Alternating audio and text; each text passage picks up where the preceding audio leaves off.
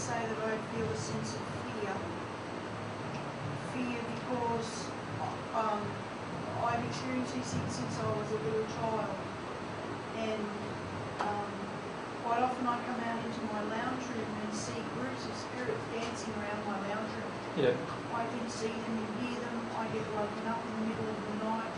I get voices in my head. My question is that, do I have the right to put a protective barrier around myself, or should I It's a good question, yeah.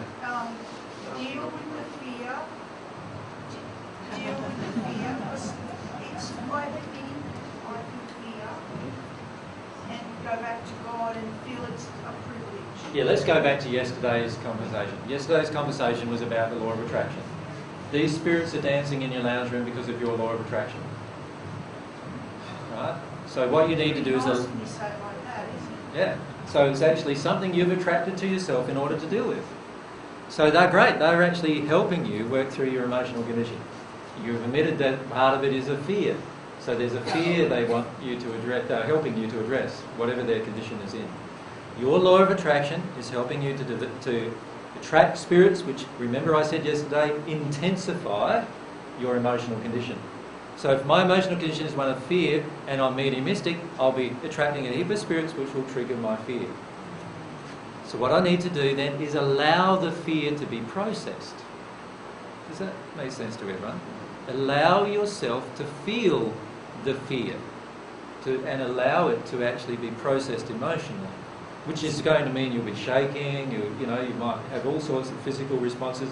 Keep breathing diaphragmatically, release this fear from you. So if I put my intention and my attention on my soul condition, on developing and feeling my emotions, that then is my protection. Exactly. Now, of course, you can pray to God for protection. So all of you have the ability to long for God for protection and you'll receive it. All right?